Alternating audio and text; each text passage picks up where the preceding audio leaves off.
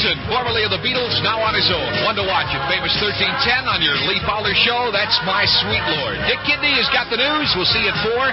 WGH News Time, 3:55. Tide water temperature 47 degrees under sunny skies. Dick Kidney reporting WGH News for Wellington Stereo.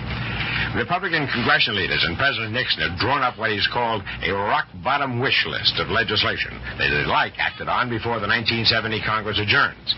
Senate Republican leader Hugh Scott of Pennsylvania used the phrase wish list when he spoke with newsmen after an hour-and-a-half meeting with GOP leaders and the president.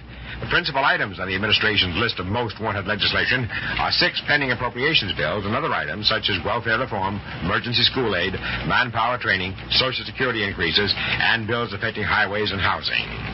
U.S. Marines will not join the men of the Navy in relaxation of personal appearance rules. Their Commandant, General Leonard Chapman, said in Norfolk today the Marines definitely will not relax regulations on hair and beards, adding, if anything, the Marines are doing everything possible to tighten up discipline. Clear and cold with scattered frost tonight, a low temperature in the low 30s. Fair and warmer tomorrow, high in the 50s. Present tide water temperature 47 degrees. Dick Kidney reporting. WGH Newport News, Norfolk. Lee Fowler